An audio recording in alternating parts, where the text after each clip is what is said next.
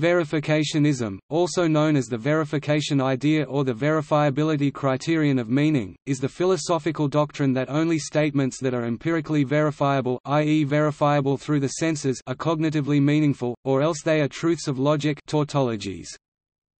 Verificationism thus rejects as cognitively meaningless statements specific to entire fields such as metaphysics, spirituality, theology, ethics and aesthetics. Such statements may be meaningful in influencing emotions or behavior, but not in terms of truth value, information or factual content. Verificationism was a central thesis of logical positivism, a movement in analytic philosophy that emerged in the 1920s by the efforts of a group of philosophers who sought to unify philosophy and science under a common naturalistic theory of knowledge.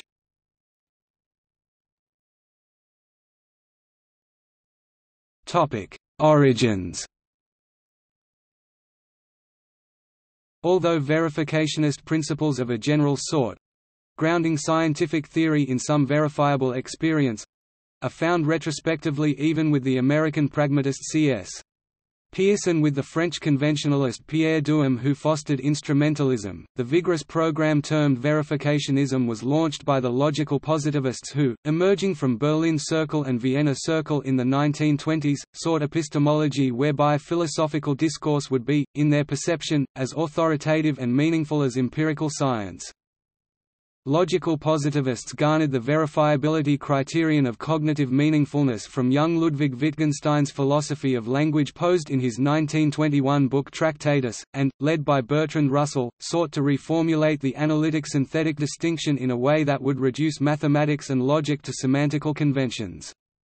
This would be pivotal to verificationism, in that logic and mathematics would otherwise be classified as synthetic a priori knowledge and defined as meaningless under verificationism.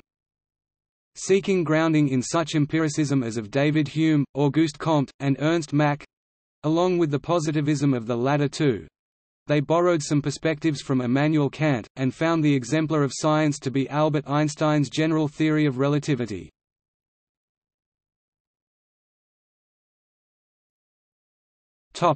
Revisions.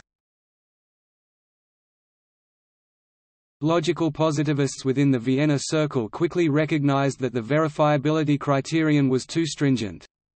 Notably, all universal generalizations are empirically unverifiable, such that, under verificationism, vast domains of science and reason, such as scientific hypothesis, would be rendered meaningless. Rudolf Carnap, Otto Neurath, Hans Hahn, and Philipp Frank led a faction seeking to make the verifiability criterion more inclusive, beginning a movement they referred to as the liberalization of empiricism. Moritz Schlick and Friedrich Waismann led a conservative wing that maintained a strict verificationism. Whereas Schlick sought to reduce universal generalizations to frameworks of rules from which verifiable statements can be derived, Hahn argued that the verifiability criterion should accede to less than conclusive verifiability. Among other ideas espoused by the liberalization movement were physicalism, over max phenomenalism, coherentism over foundationalism, as well as pragmatism and fallibilism. In 1936, Carnap sought a switch from verification to confirmation. Carnap's confirmability criterion confirmationism would not require conclusive verification, thus accommodating for universal generalizations, but allow for partial testability to establish degrees of confirmation on a probabilistic basis. Carnap never succeeded in formalizing his thesis despite employing abundant logical and mathematical tools for this purpose. In all of Carnap's formulations, a universal law's degree of confirmation is 0. That same year saw the publication of A. J. Ayer's work, Language, Truth and Logic, in which he proposed two types of verification, strong and weak. This system espoused conclusive verification, yet accommodated for probabilistic inclusion where verifiability is inconclusive. Ayer also distinguished between practical and theoretical verifiability. Under the latter, propositions that cannot be verified in practice would still be meaningful if they can be verified in principle. Karl Popper's The Logic of Scientific Discovery proposed falsificationism as a criterion under which scientific hypothesis would be tenable.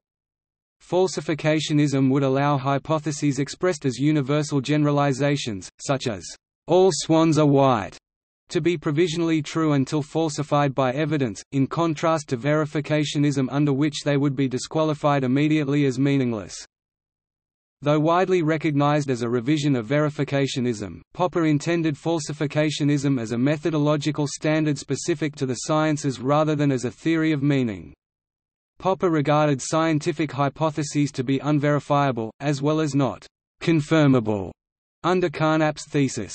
He also found unscientific, metaphysical, ethical, and aesthetic statements often rich in meaning and important in the origination of scientific theories.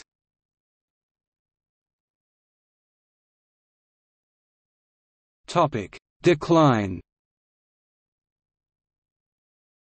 The 1951 article, Two Dogmas of Empiricism, by Willard Van Orman Quine, attacked the analytic, synthetic division and apparently rendered the verificationist program untenable.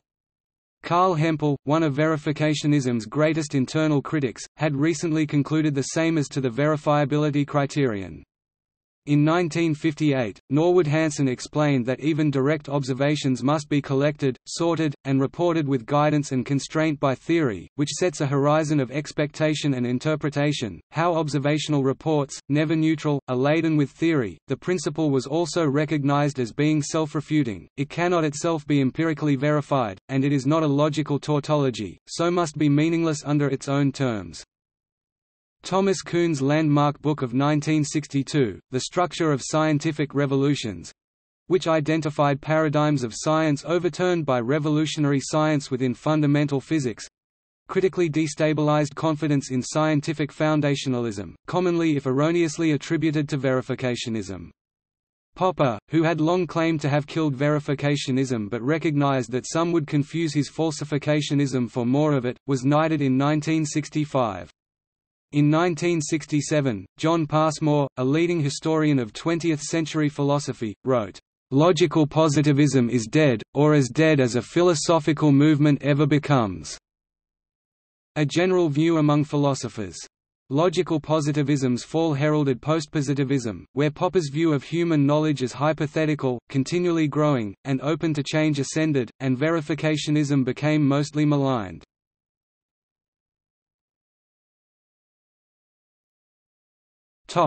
Legacy.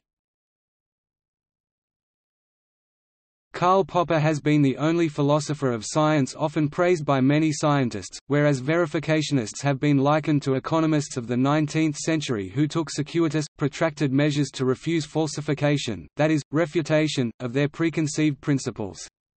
Still, logical positivists practiced Popper's principles—conjecturing and refuting, until they ran their course, catapulting Popper, initially a contentious misfit, to carry the richest philosophy out of interwar Vienna.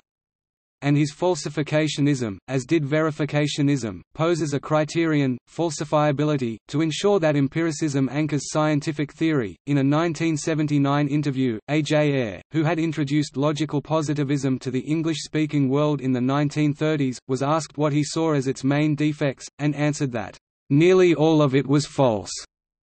Still, he soon admitted still holding the same general approach, the general approach of empiricism and reductionism, whereby mental phenomena resolve to the material or physical, and philosophical questions largely resolve to ones of language and meaning, has run through Western philosophy since the 17th century and lived beyond logical positivism's fall. In 1977, Ayer had noted, "The verification principle is seldom mentioned, and when it is mentioned it is usually scorned. It continues, however, to be put to work.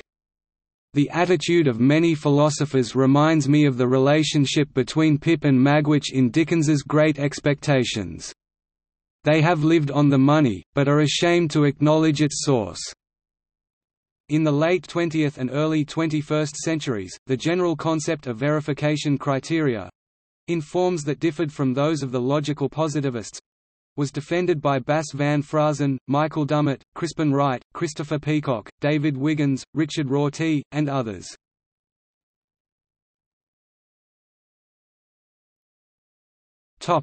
See also: Epistemic theories of truth, Semantic anti-realism, epistemology.